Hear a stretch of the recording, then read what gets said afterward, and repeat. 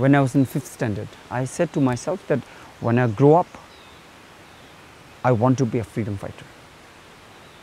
But my fight will be the fight with reasoning, fight with education. Because our struggle is based on truth, that Tibet was an independent country and China, out of bully, invaded our country and is maintaining the brutal occupation of our country.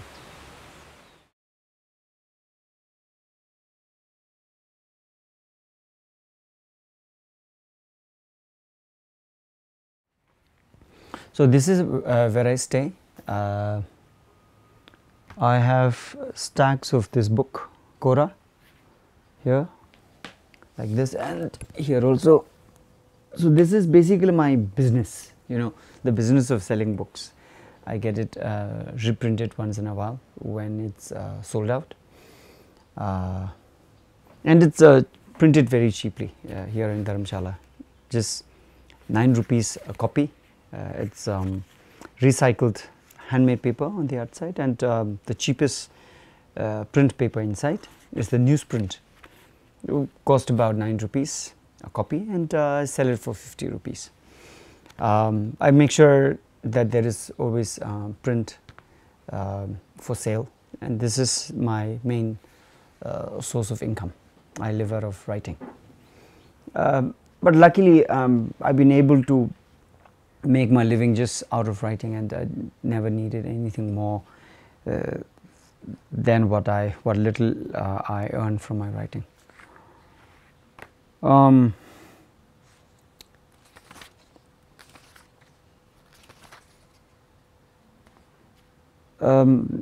read this poem called Refugee.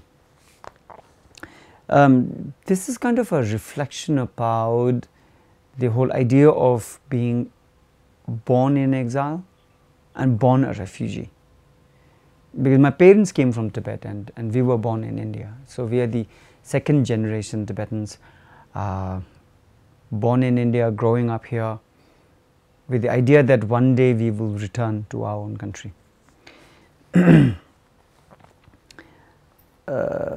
So this poem says, when I was born, my mother said, "You are a refugee." Our tent on the roadside smoked in the snow. On your forehead, between your eyebrows, there is an R embossed, my teacher said.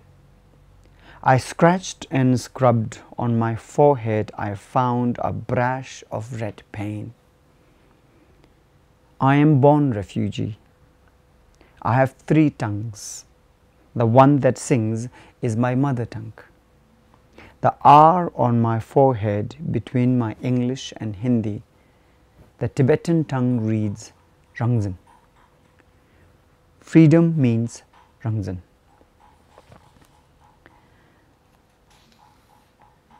So initially when the first generation Tibetans, when they first came to India, because they were so very unfamiliar with the modern world of transportation, communication, machines, industry. However underdeveloped India was at the time, the Tibetans couldn't take part in any of the industrialized India.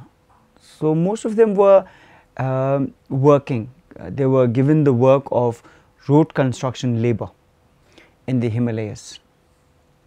So my parents of the whole generation, they started to do road construction work in the Himalayas and also in Sikkim and upper regions of Himachal Pradesh.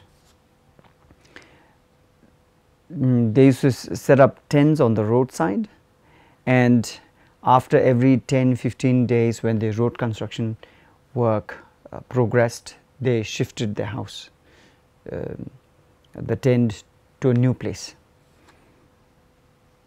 And in the early 1970s, my parents say that I was born in such a tent on the roadside. So I come from there, basically a child of a coolie family. So this road from Mandi, Kulu, Manali, over the Rohtang Pass, through Lahore Spiti, right up to Leh, one of the most important roads in India today for both tourism and also for India's military, was actually built by the Tibetan refugees in those years. For me, the whole idea of being a refugee is so very funny. Because in case my parents, they came from Tibet, so of course they are refugees, but people like us, we are born in India. We are as Indian as any Indian can be. The only difference is that I was born into a Tibetan family, and because we are born into a Tibetan family, we are also born into the Tibetan freedom struggle. So therefore there is a responsibility.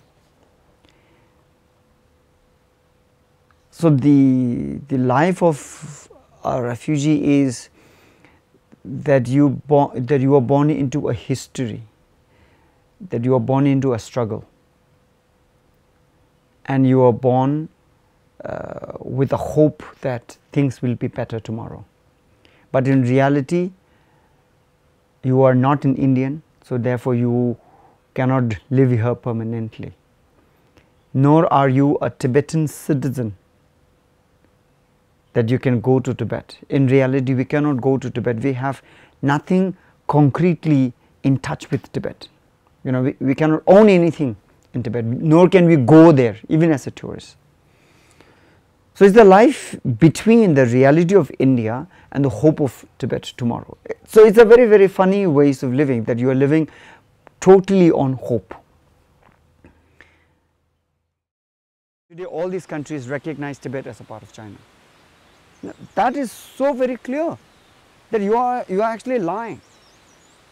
You know, the lie that China has created, everybody is agreeing to it because you have international community has trade interest in China. So it's so very clear.